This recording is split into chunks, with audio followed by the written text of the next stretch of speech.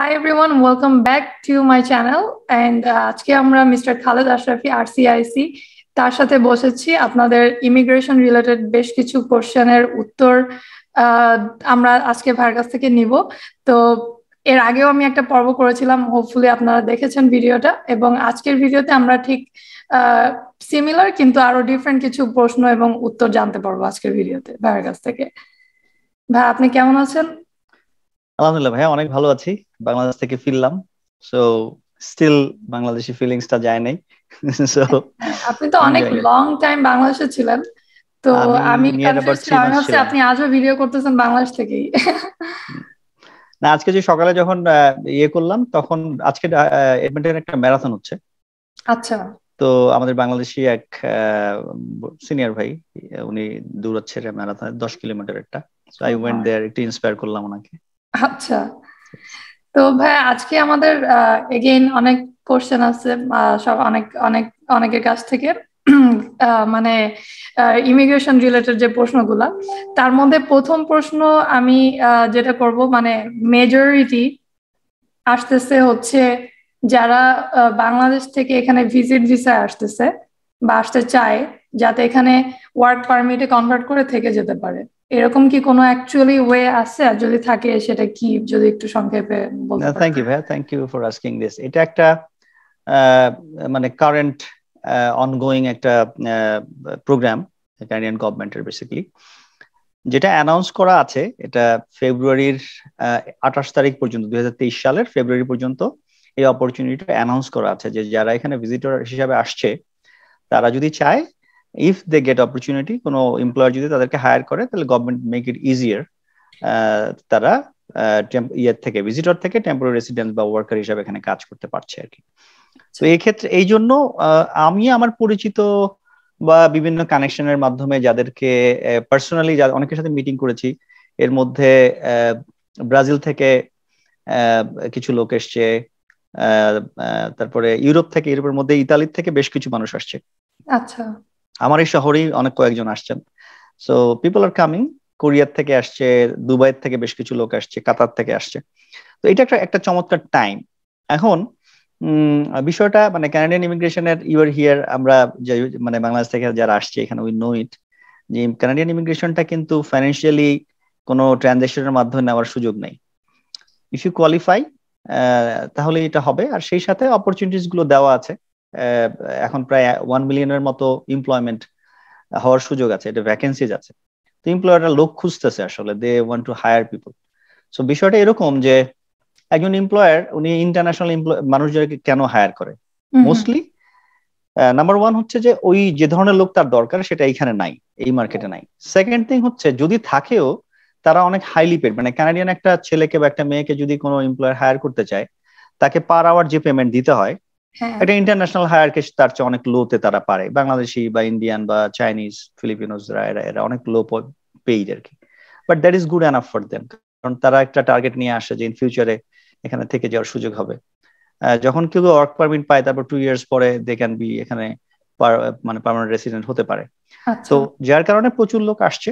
আমাদের বাংলাদেশি লোকজন কম্পারেটিভলি কম আসছে, যেটার জন্য I was in Bangladesh because of, আমি এডুকেট করার চেষ্টা করছি লোকজনকে যে আসলে বাংলাদেশিদের জন্য সুযোগ আছে আসলে। আচ্ছা, তো এটা হচ্ছে তারা ভিজিট ভিসা এখানে এসে দেন ওটাকে কনভার্ট করতে পারবে, মানে কিভাবে করবে? মানে এখানে এসে তারা জবে অ্যাপ্লাই করবে? প্রসেসটা হচ্ছে কি খুবই সিম্পল, একেবারেই মানে মানে আনএক্সপেরিয়েন্সড অথবা বলবো যে ইনএক্সপেরিয়েন্স যারা, তাদের জন্য কিন্তু বিষয়টা ডিফিকাল্ট।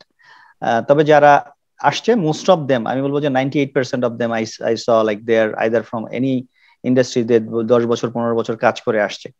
তো এরকম যারা, তারা কিন্তু যদি রাইট চ্যানেলে এমপ্লয়ারকে নক করতে পারে, সেই চ্যানেলগুলো কিভাবে করা যায় সেটার জন্য উই ক্যান টক, বা তারা আমাদের সাথে যোগাযোগ করতে পারে। What you do, we try to make sure যে সেই লোকটা, সে যেন তাকে প্রেজেন্ট করতে পারে প্রপারলি। প্রেজেন্টেশনের ব্যাপারে কি কি থাকে, তো কয়েকটা পয়েন্ট বলে দিই এখানে, যেমন এক্সপিরিয়েন্সটা রাইটলি শো করা, কানাডিয়ানরা কিভাবে এক্সপিরিয়েন্স দেখতে পছন্দ করে সেটা সেভাবে প্রেজেন্ট করা, তো রেজিউমিটা সেভাবে লেখা, তার কোনো সার্টিফিকেশন থাকলে, তার অ্যাচিভমেন্ট গুলো থাকলে সেগুলোকে হাইলাইট করা। তো যার কারণে সে যেন অন্য যে লোকজন থাকবে, যে তার কম্পিটিটর, তাদের মধ্যে থেকে তাকে যেন একটু ভালো দেখা যায়, সেই কাজগুলোই কিন্তু আমরা ওনাদেরকে শিখিয়ে দিই বা আমরা নিজেরা করার চেষ্টা করি। এখানে একটা প্রশ্ন আছে, এখন মনে করেন আমি আমার কোনো একজন রিলেটিভকে বা কাউকে ভিজিট ভিসা তো ইজিলি আনতে পারবো, কারণ আমার লেটার দিতে হবে, এগুলো করতে হবে। এখন কথা হচ্ছে সে আসলো, এখন তাকে আমি একটা জায়গায় কাজ করতেছি, আমি জানি ওখানে ওরা হায়ার করতেছে, আমি আমার রেফারেলে কি ঢুকাই দিতে পারবো, বাট সে হ্যাঁ, কিন্তু আসছে ভিজিট ভিসায়, তার তো কোনো বিষয়টা ওয়ার্ক পারমিট নাই। বিষয়টা হলো যে মানে বিষয়টা হলো এরকম যে আপনি প্রথমে এমপ্লয়ারকে বলবেন যে তুমি তো লোক খুঁজতেছো, আমার কাছে একটা লোক আছে, রাইট আই আই নো। কানাডায় তো রেফারেন্স খুব কাজ করে, কারণ সে যখন আপনি যখন রেফারেন্স দিচ্ছেন তখন কি সে ট্রাস্ট করছে যে এই লোকটাকে আমি ট্রাস্ট করতে রাইট। পারি, সে অলরেডি আমার এমপ্লয়। তো তখন কিন্তু সে ওই ওনার ইন্টারভিউ নিতে পারে চাইলেই, আপনার ওকে। এমপ্লয়ার। ইন্টারভিউ নেওয়ার পর সে যদি দেখা যায় না সে যোগ্য, সে কাজটা বুঝবে, তখন সে বলবে কি তার জন্য জব অফারটা রেডি করবে। রাইট। যখন সে জব অফারটা রেডি করে তাকে দিবে, তখন আপনার যে রিলেটিভ সে ওই জব অফারটা নিয়ে ভিসার জন্য অ্যাপ্লাই করবে। ওকে, এন্ড তখন সে সে তখন ভিসা পাবে। ভিজিট ভিসার থেকে তার ওটা ট্রান্সফার হয়ে ওয়ার্ক পারমিট হয়ে গেল ওটা। আচ্ছা আচ্ছা, ওকে, দ্যাটস নাইস। তো এখন হ্যাঁ, হচ্ছে এটা হচ্ছে 2023 পর্যন্ত এই ইয়াটা আছে। আছে এখন পর্যন্ত, এটা এক্সটেন্ড হওয়ার কথা, কারণ আচ্ছা 1 মিলিয়নের মতো লোক লাগবে। এটা তো আসলে চাইলেও গভর্নমেন্ট, আমি বলবো যে শুধুমাত্র যে ওয়ার্ক পারমিট হচ্ছে তা না, তো এখানে পিআর এর লোক আসতেছে, প্যারেন্টস আসতেছে, স্টাডি হ্যাঁ। পারমিটের লোক। তো ভিসা অফিসের বিশাল একটা ব্যাকলগ অলরেডি ক্রিয়েট হয়ে গেছে। তো আচ্ছা এইটা ফিল আপ করতে মানে অ্যাটলিস্ট 3 ইয়ার্স লাগবে, আচ্ছা। মানে তো এই তেইশ এই চব্বিশ আপনার সাল। এই প্রশ্নের উত্তরে আসলে আমার অনেক প্রশ্নের উত্তর এসে গেছে, কারণ অনেকে থ্যাংক ইউ। জিজ্ঞাসা করতেছিল আমি দুবাই থেকে আসতে চাচ্ছি, এখান থেকে ওখান থেকে আসতে যাচ্ছি, আমরা কিভাবে আসতে পারবো। তো দিস ইজ দ্য ওয়ে এই রাইট, মুহূর্তে। আর সহজ রাইট। উপায় কি এই মুহূর্তে, এটাও আমি মনে করি এটা সব থেকে সহজ একটা এটা এখন ওই যে উপায়ের মধ্যে একটা। মানে বিষয় হলো কি, অনেকেই আমাদেরকে বলে যে ভাইয়া আমি আমি কানাডা যেতে চাই, কত তাড়াতাড়ি যাওয়া যায়। এখন আসলে ফার্স্ট থিং হচ্ছে যে টাকা দিয়ে কানাডার ভিসা কেনা যায় না, না। এটা আমি আমাদের ভাই বোনদেরকে ক্লিয়ার করতে চাই, ফার্স্ট থিং। সেকেন্ড থিং হচ্ছে যে হ্যাঁ আপনার এক্সপিরিয়েন্স আছে, সো এই এক্সপিরিয়েন্সটা ইন্টারন্যাশনাল মার্কেটে সেল করা যাবে কিনা, সো লেটস আচ্ছা। ওয়ার্ক অন দ্যাট, সেটাকে কত ভালো করে যেটা বললাম। তো হ্যাঁ। এই অপরচুনিটি গুলো ধরতে হবে। এখানে কিন্তু এই যে 10 লক্ষ লোক আসবে, এগুলো কিন্তু বিদেশ থেকেই আসবে, কানাডার হুম। মধ্যে লোক নাই। কানাডা না। Has to bring people. তো অনেকেই বলে যে ভাই আমার কি হবে, যে যদি ইন্ডিয়ান একটা ছেলের হয়, why not a Bangladeshi guy or girl. মানে ডিফারেন্সটা হয় বাংলাদেশের লোকজন এক্সকিউজ মি, বাংলাদেশের লোকজন ভয় পায়, দে আর নট কনফিডেন্ট, তারা মনে করে কি যে তাদের মতো অযোগ্য কেউ নাই। হুম। ব্যাপারটা আসলে তা না, না। অনেক বেশি যোগ্য লোকজন আছে বাংলাদেশে, কিন্তু কনফিডেন্স বা রাইট চ্যানেল, তারপরে বিভিন্ন জায়গায় গিয়ে তারা টাকা পয়সা খরচ টরচ করে কিছু সর্বশান্ত হওয়ার মতো অবস্থা হয়েছে অনেকের। সো রাইট চ্যানেলে ট্রাই করা, যাকে দিয়ে কাজ করবে সে লোকটা যেন বিষয়টা বুঝে, তাহলেই কিন্তু সমস্যাটার সমাধান হয়। হ্যাঁ, এখানে আরেকটা ব্যাপার আছে যে অনেকেরই টোটালি কোনো আইডিয়া নাই, কিন্তু তারা দেখতেছে যে বিভিন্ন ভাবে মানুষে যে স্ক্যামারদের পাল্লায় পড়ে টাকা পয়সা যা একটু আছে সবই শেষ করে দিচ্ছে। তো তারা অনেকেই তাদেরকে দেখে যারা কোয়ালিফাইড তারাও ভয় পাচ্ছে সামনে আগাতে। তো এটাই এটা এখানে একটা, হ্যাঁ হ্যাঁ, এটা একটা প্রবলেম।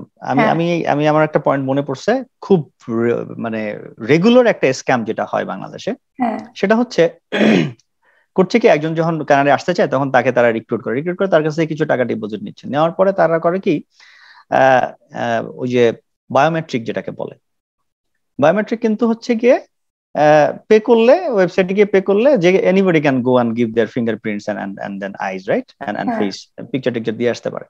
আর অনেকেই মনে করে কি যারা একটু আমি বলবো যে কম শিক্ষিত লোকজন, হয়তো বা অত ভালো করে পড়তে পারছে না বা জানে না বিষয়টা, এই লোকগুলো বেশি করে এই প্রবলেমটা পড়ছে। তারা করে তাদের ওই কোন এজেন্সির মাধ্যমে যাওয়ার পরে তারা যেটা করলো, তার বায়োমেট্রিকের জন্য ওই অফিসে পাঠায় দিল। হুম হুম। তখন তার এর মধ্যে একটা ইমপ্রেশন ক্রিয়েট হয়, ও মাই গড, আমার তো আঙ্গুলের ছাপ ছাপ ছাপ টাপ আমার দেওয়া হয়ে গেছে, ছবি তুলে দেওয়া হয়েছে, তার মানে আমার তো ভিসা হয়ে যাচ্ছে। হ্যাঁ। So that is something. এটা আমাদের বাংলাদেশি লোকজনদেরকে, আমার ভাই বোন যারা আছে, everyone whoever will see this, তাদেরকে বলছি যে বায়োমেট্রিক হওয়া মানেই হচ্ছে কি ভিসা হয়ে যাওয়া না। এটা এটা হ্যাঁ। কিছুই না, it is just you pay, যে আমি আসলে কানাডা যেতে চাই, তো আমার এই ফিঙ্গারপ্রিন্টটা দিয়ে রাখলাম, রাইট। That is it. তো হ্যাঁ। এটা এটা দিয়ে প্লিজ আপনারা চোখ কান খোলা রাখবেন এবং দেখবেন যে বায়োমেট্রিক দিয়ে বা মেডিকেল হয়ে গেল তার মানে হচ্ছে পরের দিন ভিসা হয়ে যাচ্ছে, বিষয়টা তা না। না। তো এটা কি মানুষের আসলে বোঝার কোনো উপায় আছে? আমি মনে করি যে যারা আসলে কিছুই জানে না যে কিভাবে কি নিজে অ্যাপ্লিকেশন করতে হবে, এটা তো মনে হয় মোস্ট অফ দ্য মানুষেরই কেসেস, তো তাদের একজন ভ্যালিড আরসিআইসির কাছে যাওয়া উচিত যাতে সঠিকভাবে তারা অ্যাপ্লিকেশন করতে পারে। তো ইন দ্যাট এই কেস তারা কিভাবে জানবে যে কোনটা ভ্যালিড আর কোনটা ভ্যালিড না? এক্স্যাক্টলি সবচেয়ে ইয়ে হচ্ছে যে আমরা আমরা যারা আরসিআইসি আমাদের কাছে আসলে তো আমরা বলে দিচ্ছি ফাইন। হুম। তার চেয়েও একটা বড় বিষয় আছে যে আপনি কোথাও যাচ্ছেন। এখন কিছুদিন আগে আমি যখন বাংলাদেশে ছিলাম, আমার এক রিলেটিভ, তাকে আমি দেখতে গেলাম, সে আমাকে বললো কি তার ডায়াবেটিস আছে, he is like around 75 years old. হুম। সে বললো তার পায়ে একটা অসুখের মতো, মানে একটা কিছু একটা হয়েছে, একটা ফোস্কার মতো, যেটা সে ডাক্তার দেখালো, ডাক্তার বলছে যে আপনার তো ডায়াবেটিক, এটা তো ভালো হবে না, এটার চিকিৎসা আপাতত নাই। হ্যাঁ। তো যাই হোক, এরকম করে সে 2-3 জন ডাক্তারকে দেখালো, কেউ ঠিক করতে পারে না। পরে একজনের কাছে গেছে, সে করলো কি আপনি দাঁড়ান, ইনস্ট্যান্টলি সে লোক একটা ছুরি এনে ওটা কেটে ফেলছে, মানে সাথে সাথে চিকিৎসা শেষ, দিয়ে ওখানে ব্যান্ডেজ ট্যান্ডেজ করে ঠিকঠাক করে দিল, এবং within 15 days he is okay. অথচ অন্যান্য ডাক্তাররা সাহসও পায়নি। এখন আমি বলবো যে নিজের কিছু ব্যাপার থাকে যে ইউ ট্রাই, আপনি কথা শুনবেন, আমার কথা শুনবেন, ঠিক আছে, কিন্তু আপনি জাজও করবেন। আপনার কিন্তু মানে নিজের কিছু ব্রেনটা ইউজ করতে হবে, যে না, রাইট। খালেদ আশরাফি বলছে বা অন্য কোনো আরসিএসি বলেছে, আমি একটু চেক করে দেখি কথাটা কি মেক সেন্স করে কিনা, is that true or wrong. এটা এটা নিজে চেক করতে হবে। এখন আমি আরসিএসি বাণী হচ্ছে আমি চাইলেই কানাডায় কাউকে মাথায় করে নিয়ে আসতে পারছি না, কিন্তু I have to follow the rule, right? হ্যাঁ। সো এটা আমি প্রত্যেককে রিকোয়েস্ট করবো যে everything is given in the website, Canadian গভর্নমেন্টের ইমিগ্রেশন ওয়েবসাইটে দেওয়া আছে। সো ওয়েবসাইটে গিয়ে ভেরিফাই করা যায় যে আচ্ছা বায়োমেট্রিক হওয়ার পরে কি হবে, ঠিক আছে? তো হুম। এইটা একটা বড় ব্যাপার, এটা সবাইকে সবাইকে এই প্রসেসটা একটু কষ্ট করে, যে আমি একটু ঘেটে দেখি, ইন্টারনেটে সার্চ দিলে এখন তো আর ইটস নট ডিফিকাল্ট যে বই পড়তে যেতে হবে, মানে কানাডা আসতে হবে বা লাইব্রেরিতে যেতে হবে, right. It is given, right? Hmm. People can verify anything. সেটাই। Thank you so much. তো ভাইয়া আমি চাই যে এই মুহূর্তে আপনি আপনার নিজের সম্পর্কে একটু বলেন, যাতে, কারণ এখন অনেকেরই প্রশ্ন থাকবে, তাহলে আমরা আপনার কাছে যাব। তো ইন আচ্ছা, দ্যাট কেস আপনার ইনফরমেশনটা যদি একটু দেন। Thank you. আমি আমার নাম তো সবাই জানে অলরেডি, যারা দেখছে, খালেদ আশরাফি। আমি এডমন্টন শহরে থাকি, আমার এখানে একটা অফিস আছে। আহ, আমার ফোন নাম্বার আমরা এই ভিডিওতে দিয়ে দেওয়ার চেষ্টা করব। সেই সাথে আমার ঢাকায় মহাখালীতে মহাখালী ডিওএইচএস এ আমাদের একটা অফিস আছে, এটা road number 31, house number 462। Phone number 01711505351।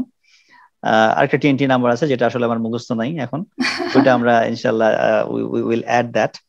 তো এই যে কোনো দরকার হলে আমাদের ঢাকার অফিসে যারা বাংলাদেশি আছে, they can call, they can have an appointment. তারা যদি ভার্চুয়ালিও যদি চায় যে আমার সাথে মিটিং করতে, তাহলে they can call hour Canadian number, Bangladeshi number, and then they will book A meeting with me.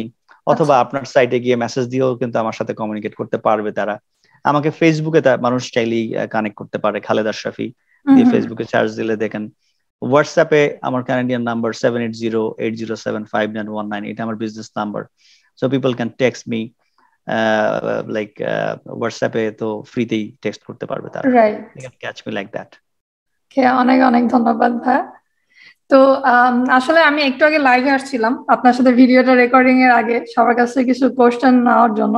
তো মোস্ট অফ দ্য কোশ্চেন এটাই দেখলাম ছিল যে সহজ উপায় কি ক্যানাডায় যাওয়ার, আর একটা ছিল যে একটা ফ্যামিলি যদি একসাথে আসতে চায় এখানে, তাহলে তারা মানে হাজবেন্ড ওয়াইফ দুজনকেই কি আইএলটিএস দিতে হবে? এটা আসলে ডিপেন্ড করে, তবে সবসময় একটা কথা বলে রাখি, যেটা হলো যে আইএলটিএস এটা ইটস এ ল্যাঙ্গুয়েজ, রাইট?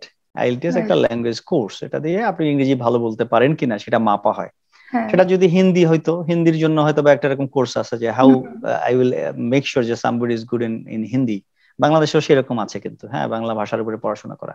তো আইএলটিএস মানে হচ্ছে যে একটা ভাষার মাস্টার হওয়ার দরকার নেই, এটা জানলে পার্সোনাল লাইফেও সুবিধা আছে। বাংলাদেশিরা বাংলায় কথা বললে অফিস আদালতে ইংরেজি ইউজ করে, রাইট। একাডেমিকলি ইংরেজিতে পড়াশোনা করে after high school, right? High স্কুলও I think like now it is most of the books are in English.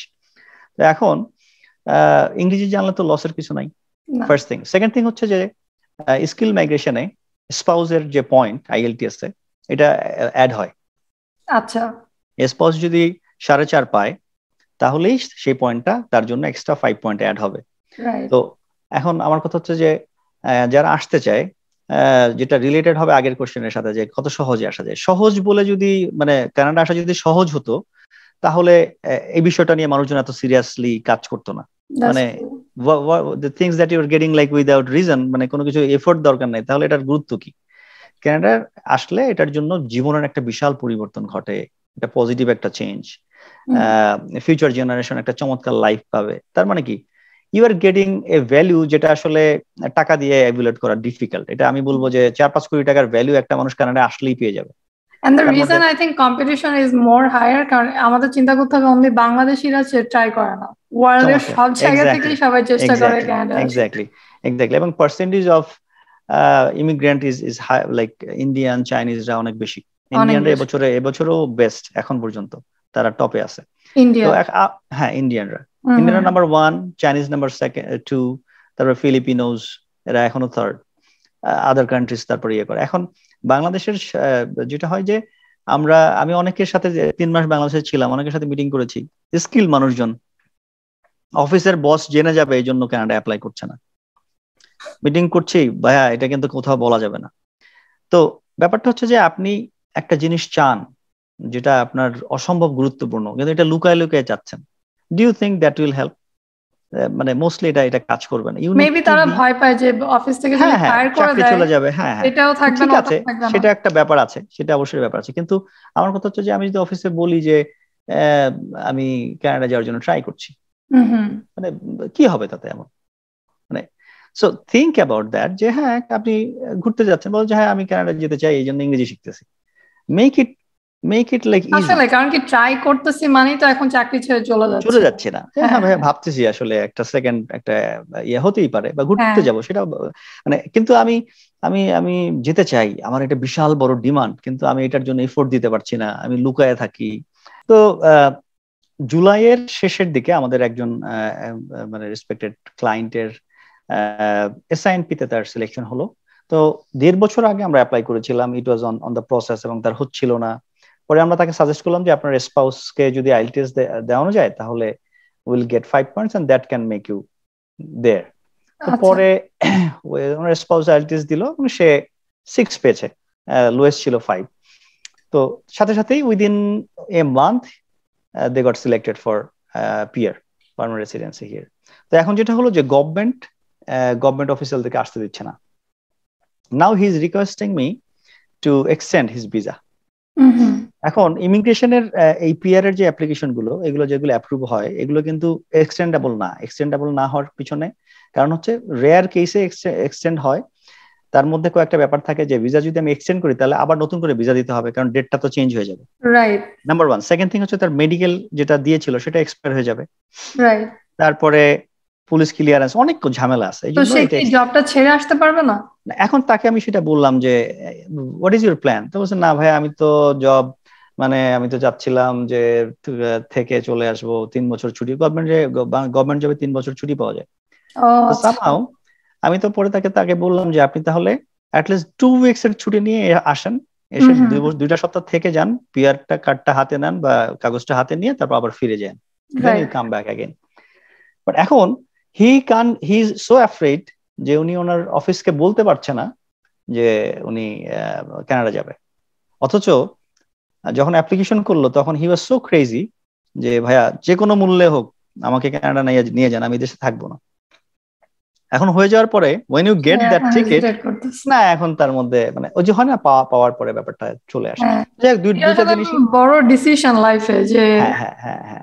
তো এখন কথা হচ্ছে যে আমি কি পাচ্ছি, কিসের জন্য ট্রাই করছি, কিসের জন্য ইনভেস্ট করছি, সেগুলো কিন্তু বুঝতে হবে। আমি অনেকেই আমাদেরকে বলে যে ভাইয়া একটু কম টাকা নেওয়া যায় না, মানে ঠিক আছে, এরকম অনেক ব্যাপার আছে আর কি। হ্যাঁ, তো those are another episode.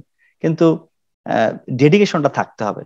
You have to be really serious যে আমি এই dream, this is a dream or this is something I want to achieve. এটার জন্য কি পরিমাণ কষ্ট আমাকে বা স্যাক্রিফাইস আমাকে করতে হবে। সেটার জন্য মানুষজন জব ছেড়ে ডিফারেন্ট জবে চলে যায়, ছুটি নিয়ে আইএলটিএস করে, সিক লিভ নিয়ে আইএলটিএস করে। I saw those things. আমি নিজেও সেরকম অনেক কিছু অ্যাডজাস্ট আমাকে করতে হয়েছে। রাইট। সো আমি বলবো যে সবাই যারা আসতে চায় তারা যেন 2-3 নৌকায় পা দেওয়া মানুষজন বেশিরভাগ আমাদের দেশের, এটা সমস্যা আর কি। হ্যাঁ, so they need to be really serious. হ্যাঁ, যে এটা পাওয়ার সাথে সাথে আমি রেডি। ইয়েস, এত এক্স্যাক্টলি। টাকা খরচ করে এত পরিশ্রম দিয়ে এত কিছু করে যখন এত, তো এইখানে একটা কোশ্চেন ছিল যে যারা এই যে ভিজিট ভিসায় অ্যাপ্লাই করে তারা কিভাবে জানবে যে আসলে মানে ইউজুয়ালি তারা যদি মানে অ্যাপ্রুভ হয় মানে কতদিন সময় লাগে, আর যদি অ্যাপ্রুভ নাও হয় কতদিনের মধ্যে জানতে পারে? ভিজিট ভিসা গুলো আসলে এখন সবকিছুই অনেক বেশি লেন্থি লেন্দি। হয়েছে। যেমন আমাদের নর্মালি স্টাডি পারমিট গুলো আমরা জুন মাসে যেগুলো অ্যাপ্লাই করেছিলাম সেগুলো আমাদের অ্যাপ্রুভাল আসছে হচ্ছে সেপ্টেম্বরের 5th 6th এর দিক থেকে। আমরা right. June July August September মানে নিয়ার অ্যাবাউট 4 months 4 লাগছে মান্থস। কিন্তু এগুলো স্টাডি পারমিটস গুলো। এবং তারা সেপ্টেম্বরে যে সেশনে যারা আসার কথা ছিল, তো এটা যদি হয়তো যে 2 সপ্তাহ আগেও ভিসাটা কনফার্মেশনটা অ্যাপ্রুভালটা আমরা যদি পেতাম তাহলে ওদেরকে ডিলে করা, আমরা অলরেডি ডেফার করাই ফেলছি, আমরা ওরা আচ্ছা। জানুয়ারি সেশনের জন্য ডেফার করে ফেলছে। রাইট। তো তো এখন এই visit visa same it is taking like 4 months। আমাদের একটা এমার্জেন্সি ভিসা ছিল একজন আমাদের এক ক্লায়েন্টের, সে হচ্ছে তার বোন মানে সে প্রেগনেন্ট, বাচ্চা হবে এখানে। তো সে তার বোন মানে সিস্টার ইন লকে এখানে আনার জন্য ভিসা আমরা অ্যাপ্লাই করলাম, এটা এমার্জেন্সি মেডিকেল রিজন দিয়ে, হুম। যেগুলো নর্মালি 2 weeks হয়। হ্যাঁ। It is near about 2 months now. Immigration office বলছে যে আমরা এত বেশি কাজ পাচ্ছি এরকম এমার্জেন্সি যে মানে we can't handle it now, so you right. Have to wait.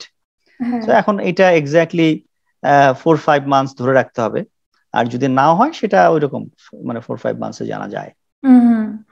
আরেকটা কথা হচ্ছে আচ্ছা তাহলে এই যে এক্সপ্রেস এন্ট্রিতে অনেকে এটাও আসলে আমি প্রশ্ন পাচ্ছি যে এক্সপ্রেস এন্ট্রিতে যে আমি অ্যাপ্লাই করব এটার ওয়েটা কি? আমি জানি এটা আসলে অনেক লেন্দি একটা উত্তর হবে, না, কিন্তু এটা চমৎকার কোশ্চেন, যদি এটা মানে লেন্দি প্রসেস, কিন্তু হচ্ছে যে এক্সপ্রেস এন্ট্রি ওখানে একটা লগ ইন ক্রিয়েট করবে, সে অ্যাকাউন্ট ক্রিয়েট করবে, অ্যাকাউন্ট করে সে তার ইনফরমেশন এখানে কোশ্চেন গুলো কিন্তু জিজ্ঞেস করে।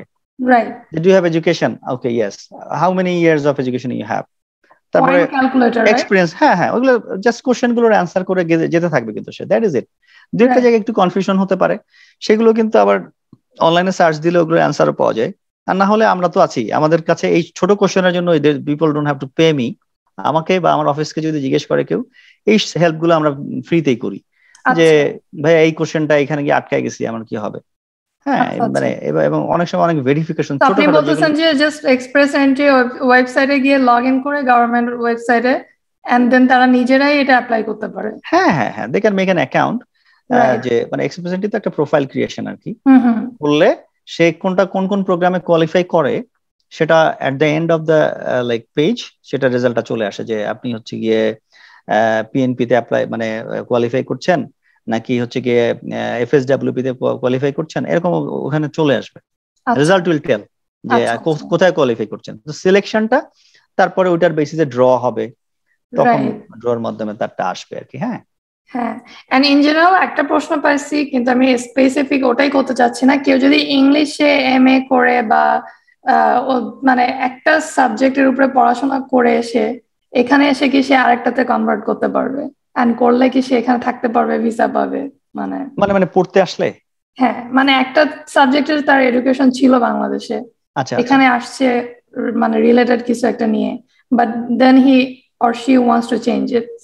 এটা কিন্তু কানাডায় এডুকেশনে আমরা আমি প্রায় হয়। গতকালকে আমাদের এক ইউনিভার্সিটি প্রফেসরের সাথে একটা ভিডিও করছিলাম, যেটা মানে আমি আপনাকেও শেয়ার দিব না এখানে শেয়ার, ওকে। যেটা হচ্ছে যে যারা গ্রাজুয়েট প্রোগ্রাম এখানে করে, কানাডার এডুকেশন সিস্টেম একটু ডিফারেন্ট। এখানে আপনি প্রথমে কিছু বেসিক কোর্স করবেন, করার পরে গিয়ে একটা কনসেন্ট্রেশনে চলে যায়, হুম। যে এবার আমি আমার কোন এতগুলো করলাম, এবার আমার ভালো লাগছে। যেমন আইটি যদি কেউ পড়তে যায়, বেসিক যে পড়াশোনাটা শুরুটা ফাউন্ডেশন গুলো সবার সেম, তারপরে কেউ হয়তো বা নেটওয়ার্কিং নিয়ে স্পেশালি পড়বে, কেউ হয়তো বা সাইবার সিকিউরিটি নিয়ে পড়বে, রাইট। কেউ হয়তো বা অন্য কোনো কিছু নিয়ে পড়বে, সফটওয়্যার নিয়ে পড়তে চায়। তো এগুলো কিন্তু ভাগ হয়ে যাবে পরে। তো কানাডায় আসার পরে সে চাইলে, এরকম অনেক এক্সাম্পল আছে যে হাফ ওয়েতে সে মানে ইউনিভার্সিটি চেঞ্জ করে ফেলছে, রাইট। বা কোর্স তো কোনো ব্যাপারই না এখানে, এটা না, যদি একাডেমি অ্যাপ্রুভ করে ইট ইজ ওকে। সেটাই। আমি আমি এটার উত্তর জানতাম, কিন্তু তাও I was like okay, ask করছে যখন আপনার কাছ থেকে শুনি। এন্ড দ্য লাস্ট কোশ্চেন, অনেক সময় নিছি আপনার ভাইয়া, thank no you worries so ভাই, মাচ। হ্যাঁ। সো একজন ভাইয়া জিজ্ঞাসা করছে about the fish, but actual ফি তো আমাদের পক্ষে বলা সম্ভব নয়, ডিপেন্ডস অন ইউনিভার্সিটি কলেজেস। কিন্তু আমি জাস্ট একটা কোশ্চেন জানতে চাই, সেটা হচ্ছে যে ওভারঅল আপনি যে এত স্টুডেন্টদের জন্য যে অ্যাপ্লাই করছেন, তো আপনার তো একটা ওভারঅল ধারণা আছে যে ইউজুয়ালি কলেজের জন্য রাফলি কত লাগতে পারে বা ইউনিভার্সিটিতে, এন্ড বাংলাদেশে কেমন কি টাকা দেখানো লাগে, এটার কোনো এটা হ্যাঁ হ্যাঁ একটা কয়েকটা জিনিস সিম্পলি যদি মাথায় রাখে তাহলে এটা ইজি। সেটা হলো যে একটা ছাত্র যিনি পড়তে আসবে, এখন একাডেমি টু একাডেমি ভ্যারি করে অবশ্যই কস্ট। তারপরেও কোনো একাডেমিতে 10,000 এর নিচে কোনো আসলে প্রাইস আমি দেখি নাই। Mostly 8 to 10,000 is the minimum.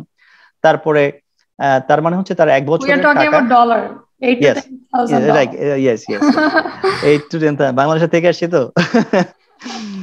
তো 8 to 10,000 মিনিমাম। এরপরে এটা যদি হয় যে কেমন ধরনের কোর্স, সেটা হয়ে এটা 20,000 থেকে 40,000 50,000 60,000 ম্যাক্সিমাম হতে পারে। তবে অ্যানুয়ালি মোটামুটি এটা 20 to 30,000 এর মধ্যে একটা ছেলের খরচের মধ্যে মানে খরচ হয়ে যায় একজন মানুষের। তার মানে হচ্ছে পড়তে আসলে তাহলে কি পরিমাণ টাকা দেখাতে হয় প্রথমে, তাহলে এক বছরের টাকা থাকতে হবে। হ্যাঁ, এক বছরের টাকা থাকতে হবে। সেই সাথে তার $10,000 একজন পার্সনের নিজস্ব কস্ট ফর 6 মান্থস এটা থাকতে হয়। $10,000 মানে এখন কত, 8 লাখ টাকার মতো বাংলাদেশি টাকায়। আর একাডেমিক কস্ট যদি তার 20,000 হয়, সেটা হবে 16 লাখ টাকা। 16 আর 8 24-25 লাখ টাকা তার মিনিমাম। তার মানে আমরা নর্মালি 30 লাখ টাকার মতো একটা অ্যামাউন্ট সবসময় বলি, বাট এটা কিন্তু ভ্যারি করতে পারে বেসড অন দ্য ইনস্টিটিউশন। খুব ভালো ইনস্টিটিউশন গুলোর মানে এক্সপেন্সেস আর হায়ার। যদি কেউ ইঞ্জিনিয়ারিং পড়ে, তার হায়ার কস্ট যেমন, ডিপ্লোমার কস্ট কিন্তু সেম না। Diploma depends. আর আসলে এই কস্ট গুলো আমি বলতে চাই যে আমরা ওয়েবসাইটে গেলেই দেখতে পারি, ইন্টারন্যাশনাল কস্ট হলে দেওয়া থাকে। এক্স্যাক্টলি, মানে জাস্ট ইউনিভার্সিটি ইনস্টিটিউশন গুলোর ওয়েবসাইটে গিয়ে সাবজেক্ট খুঁজলেই কস্টটা পাওয়া যাবে। আর যাদের আসলে ইচ্ছা আছে তাদের এতটুকু রিসার্চ তো নিজে করতেই হবে, তারপরে তো হেল্প করার জন্য ভাইয়া আছেই। আমি ভাইয়া ইউ আর ভেরি পপুলার। আমি আপনার মাধ্যমে একটা কথা আমার দেশের এই মানে নেক্সট জেনারেশন যারা আসতে চায় তাদেরকে একটা কথা বলতে চাই, and that will go for the parents as well, যে বাংলাদেশে আমি অনেকদিন থেকে এটা নিয়ে কিছু কথা আরো বলার প্ল্যান আছে আমার সামনে। আমি যেটা দেখেছি, আমাদের প্যারেন্টসরা বাচ্চাদেরকে শুধু পড়াই। মানে দেখলাম একটা দাওয়াতে গেছি, ওইখানেও দেখলাম তার ছেলে সে মোবাইলে হেডফোন দিয়ে তার ক্লাস চলতেছে বা কোচিং করতেছে। মানে তার কোনো আলাদা লাইফ নাই, খেলার সময় নাই। মানে বাপ মা তাকে জোর করে মানে তার পেটের মধ্যে বা ব্রেনের মধ্যে এডুকেশন ঢুকাই দিচ্ছে। This will not work. একটা ছেলে মেমোরাইজ করে হয়তো একটা বুক মুখস্থ করে ফেলবে, কিন্তু ওয়ার্ল্ড প্ল্যাটফর্মে সে গিয়ে টিকতে পারবে না। তার এক্সট্রা কারিকুলার অ্যাক্টিভিটি বেশি দরকার। তো এইটা আমি দেখেছি। প্লাস ছেলে মেয়েরা সবকিছু বোঝে, অনেক স্মার্ট। মানে ইন্টারনেটে আমার ছেলে অনেক ভালো, ইংরেজিতে কথা বলতে পারে, কিন্তু তাকে বাজারে পাঠায় না জীবনে বাবা মা। সে একটা খাওয়া কিনতে জানে না, সে একটা খাওয়া মেক করতে পারে না। কিন্তু বিদেশে আসলে ইউ নো ইট, যে বাংলাদেশ এই কানাডা আসার পরে একটা ছেলে রান্না করতে হবে, তার সবই করতে হবে, খাওয়াটা কিনতে হবে, বাসে চড়তে হবে, রাস্তায় হাঁটতে হবে। তাহলে মানে যে প্যারেন্টসরা তার বাচ্চাকে একেবারে মানে কোথাও গায়ে আঁচল লাগবে না, সেই ছেলেটাকে হঠাৎ করে মার্কেটে ছেড়ে দিলাম আমি, কিন্তু পাগল হয়ে যায়, বিরক্ত হয়ে যায় তখন। সেটাই।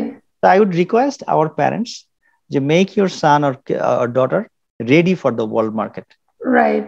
ওকে কিন্তু ফেস করতে হবে অনেক কিছু। আর এই দেশে বিলিনিয়ার রাস্তাঘাটে ঘুরে এরা লাইনে দাঁড়ায় বার্গার কিনে, বিল গেটস কে আমরা দেখছি, nobody bother. So এটা ছেলে মেয়েদেরকে রেডি করার একটা ব্যাপার থাকে, যেটা আমাদের প্যারেন্টসরা করে না। আদর করা ভালো, কিন্তু ওকে ইন্ডিপেন্ডেন্ট বানানোটা বেশি ভালো। হ্যাঁ, যদি ফিউচারে ইচ্ছা থাকে অ্যাটলিস্ট বিদেশে পাঠানোর, মানে পরে যাতে তার হার্ড টাইম না হয়, এটা খুবই ইম্পর্টেন্ট আমি মনে করি। এক্স্যাক্টলি। তো থ্যাংক ইউ সো মাচ ভাইয়া। আমরা আসলে আমি আশা করি আপনি এর পরেও আমার সাথে আরেকটা সেশনে ফিউচারে আসবেন। আমরা তখন আরো নতুন নতুন কোনো প্রশ্ন নিয়ে বলবো আপনার সাথে। আর আপনি আর একবার যদি আপনার ইনফরমেশনটা শেয়ার করেন, আমি শিওর অনেকেই আপনার সাথে যোগাযোগ করতে ইচ্ছুক হবে। আর আমরা এখানেই শেষ করছি। থ্যাংক ইউ ভাইয়া, ধন্যবাদ। মানে I am always there for you. আমাদের টাইম ম্যাচ করলেই আমরা বসবো। Thank you. আর আমাদের ইনফরমেশনে মানুষের উপকার হয়, so we should do it, সেটা আমরা চেষ্টা করব। আমাদের সাথে আমি বলবো যে যারা কানাডা ইমিগ্রেশন বা পৃথিবীর যে কোনো দেশের ইমিগ্রেশন নিয়ে কাজ করতে চান, মেক শিওর যারা লাইসেন্সড, যারা কাজটা বোঝে, তাদের সাথে যোগাযোগ করবেন। আমি ছাড়াও বাংলাদেশে আরো অনেক RCIC আছেন, টক টু দেম, মানে আমি আরসিআইসি আমার ভাইয়ের সাথে কথা বলা দরকার নাই, আমি আরসিআইসি আমার বন্ধুর সাথে কথা বলা দরকার নাই, you can reach out to me, আমি কথা বলবো। হ্যাঁ, আমি ডাক্তার কিন্তু প্রেসক্রিপশন আমার ওয়াইফ লিখবে, এটা হবে না, না, এটা খুবই important, we should not do it. So talk to that person যে এটা করে, এবং get the prescription from that person only. তো এটা নাম্বার ওয়ান খেয়াল রাখতে হবে।